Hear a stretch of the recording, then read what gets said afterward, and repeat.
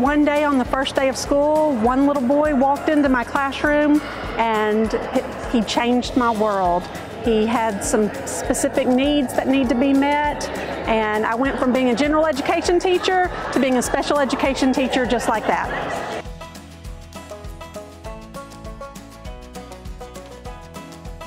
How long do we have for this?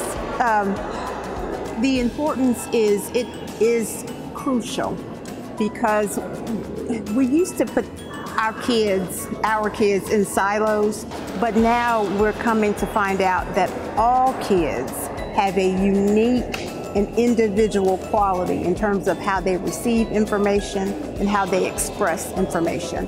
What are we preparing these kids for? It's not, well, some days it is just this day, but for long term. What are we doing for these kids that is going to help them be as successful as they can be after high school? Because it is never too early to talk about transition. That's right.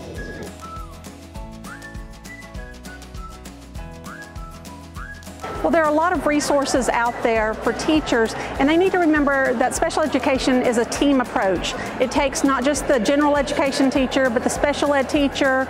It takes a speech pathologist, an occupational therapist, and a physical therapist all working together to meet all the needs of that student. And there are lots of resources out there available to help those teachers. That it is okay to make mistakes.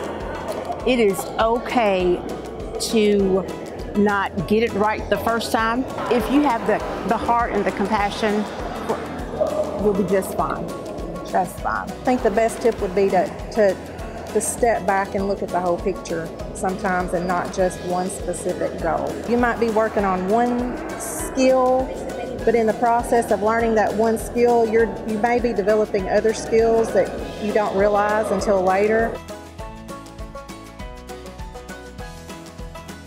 You know, special education teachers, it's a very rewarding job.